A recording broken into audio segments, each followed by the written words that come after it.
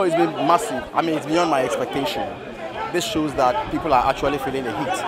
And it's been massive, it's been successful so far, and we are praying that we'll get to our destination in peace. So you are very keen for the health sector. You've seen the developments with kidney dialysis, the cost and all of that. What's your take on that? It's unconscionable for any government to, as it were, push its citizens into the grave, early grave. It's unconscionable.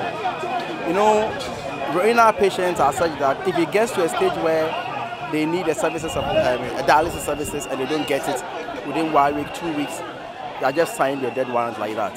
So any responsible government must not put impediments in place to prevent people from getting these critical services.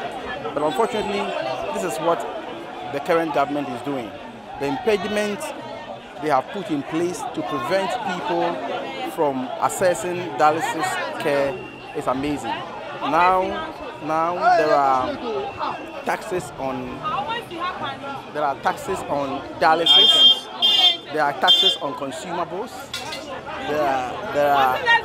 They've removed the procurement cover, and now they are intending to charge more than 765 Ghana cedis per the service of a dialysis.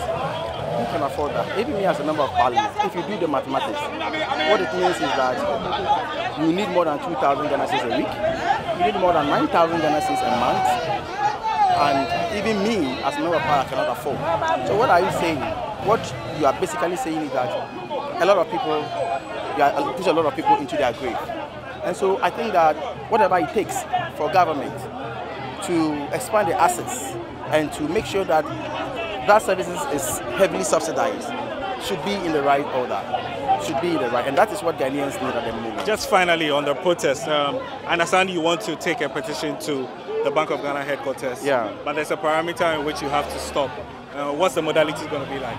Well, we have been given routes by the organizers, and so we'll go as far as to that point that we need to go. But what we have demanded is that our leadership must be given the opportunity to go and present a petition to the governor, and that should not be too much to ask. We are members of parliament, we are not criminals. Nobody in his right senses will think that members of parliament will go and loot the Bank of Ghana or will go and set the Bank of Ghana ablaze. I mean, we are members of parliament, we are responsible people, we represent our people. And so at least the leadership of parliament must be allowed to go and present a petition to the governor.